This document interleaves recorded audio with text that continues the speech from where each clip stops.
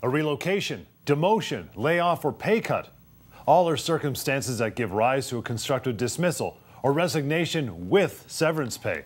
In this episode of Employment Law Minute, we explore what happens when substantial changes are made to somebody's job and how employers and employees can navigate a constructive dismissal.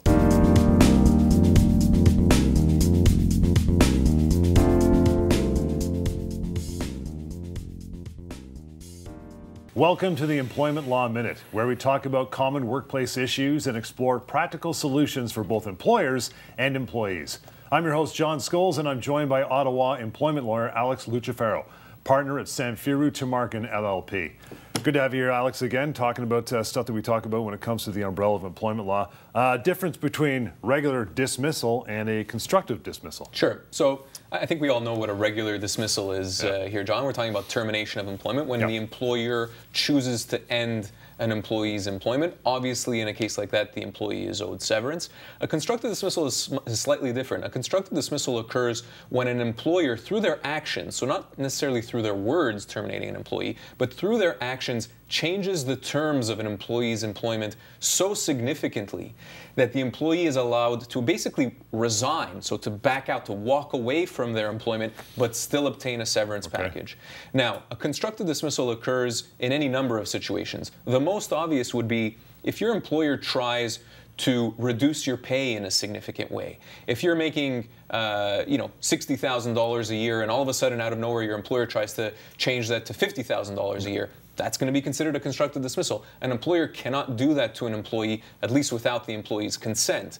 And another case, for example, would be a relocation. If your employer decides to move from one side of the province to the other and asks you to come along, you don't have to accept that move. You can resign from your employment but still obtain a severance package. That's what a constructive dismissal is. It's when an employer changes the terms of your employment in such a way that the employee is going to be allowed to say no and obtain a severance package. So if I'm an employee of this company and they say, hey, guess what, we're making some changes. What do you say about this? You're moving from days to nights, or we're going across the province.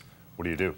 Well, what you don't want to do is stay silent and implicitly accept the change. Right. So you don't want, you need to address the problem when it arises. And the way I would advise you to address the problem, unless you want to accept the change, that's certainly an option. Might be a good one, right? It might be a good change. If it's not a good change, you want to say no.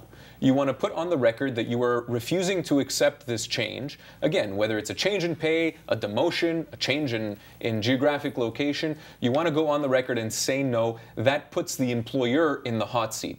It gives them the obligation to either try and force the change on you, which they can't. Again, that would be a constructive dismissal. Or they might hear you say no and say, okay, well, fine, I guess we're not going to change John's position. Right. We're not going to relocate or demote John. So you've got to stand up for your rights and stand up for yourself as an employee and say, no, I'm not accepting that change.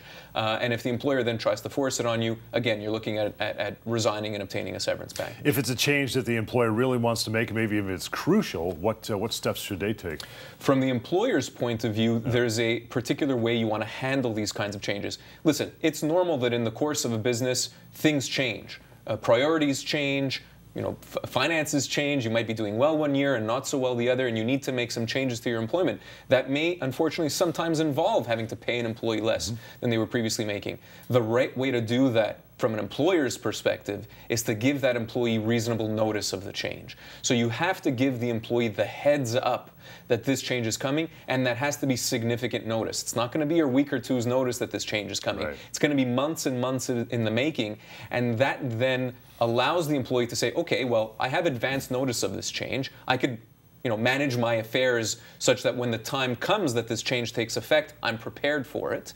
It also gives the employee the opportunity to either accept the change during that notice period or to walk away. And if they walk away, well, then at that point, it would be a termination of employment, but at least you've given the employee the opportunity to effect that change. And that notice will ultimately count towards an employee's severance package. Okay. So as an employer, you're giving yourself credit towards the employee's severance package if you give them notice of such a change. Well, you kind of mentioned it there. So if an employee is constructively dismissed, what are they owed? They're going to be owed a severance package as if they were terminated in the regular course of things. Right. So In all likelihood, their severance would be based on their age, position, and years of service. It's going to be a significant amount of money. It's not going to be most likely what the Ministry of Labor provides. It's going to be a fair bit more than that, as we typically see. And that is the recourse. That is the compensation that an employee is going to receive in the context of a constructive dismissal. It's good stuff, pal. Appreciate it, Alex. We'll leave it there for now. Are you experiencing an issue in the workplace? Contact us now. Help at employmentlawminute.ca or 1-855-821-5900. Again, go to employmentlawminute.ca. You'll find past episodes of the show, resources for employers and employees, as well as contact information to help you find practical solutions to workplace problems. employmentlawminute.ca. Thanks for watching. We'll catch you next time.